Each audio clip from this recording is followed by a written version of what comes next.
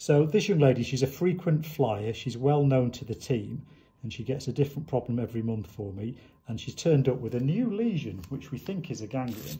So she said, Ian, can you aspirate this? And because we love seeing her, we're delighted to help. So we're going to aspirate. We've got quite a size of a lesion. So we're going to use, ideally, we'd use a 20mm syringe and a white needle. But because we're having an NHS day, Corinne, we've got a 10mm syringe and a green needle, which is nearly as good. If I was charging you, it would be a problem. So, Corinne, scratch. 3, 2, 1, scratch. Oh, don't pull a face. That's what happened to me. I used to be good looking, you know. So, quite often you won't get anything out. It's just starting to come. So what we're going to do, I'm just going to come out. Listen to this. Did you hear that little pop? Yeah. So that's the vacuum you get in the syringe. Now, one of the things that sometimes helps, Corinne, I'm just going to give you another second little scratch, is sometimes that will just break the seal. There's a tiny little bit just in the end of the syringe. You might just find that come out in a sec. You see that coming out there, Corinne? So there's our ganglionic fluid. So I'm just going to go in through that hole again. Having broken the seal, sometimes that makes a difference. It means we can get a bit of back pressure on it. It's kind of goopy. Yeah, it's not really wanting to know. It's really quite thick. So again, we've got some in the needle. Just starting to come out. I can just see it in the needle at this end.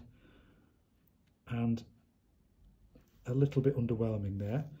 So this we can, if we're in any doubt, we can send this for histoanalysis. I'm just going to take this needle out. And then let's see if we can just milk this a little bit.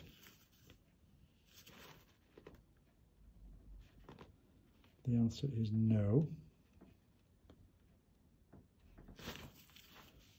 So we're going to give Corinne just a little local anaesthetic because it was just a little sore. So Corinne, scratch.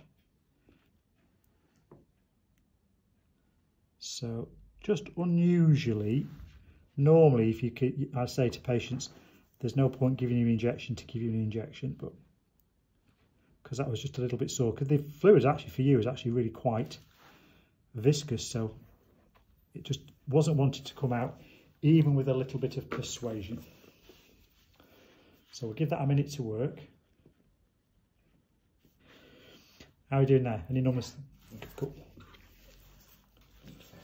Well, we'll find out in a moment. That's okay.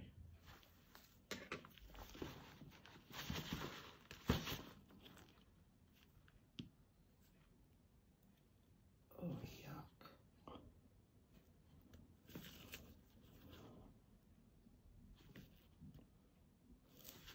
So that's quite viscous actually, Corinne. That's really quite viscous for a ganglion. Like that pimple popper.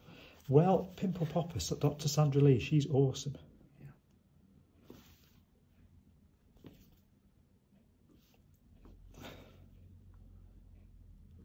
Okay, so that's it aspirated nicely. So we'll put a little plaster on. So you need to keep that covered just while you've got a couple of little holes. Now that's likely to refill, so we might need to have a conversation about doing something with that. What I can do with that video, I don't know. I'll need to see if I can edit it out to make it look like I've not been really mean to you. So always have a plan B and a plan C. Plan A was aspiration, plan B was breaking the vacuum, and plan C was doing a stab incision and doing more of a manual extraction. Necessary in this case because the fluid was really quite turgid and thick.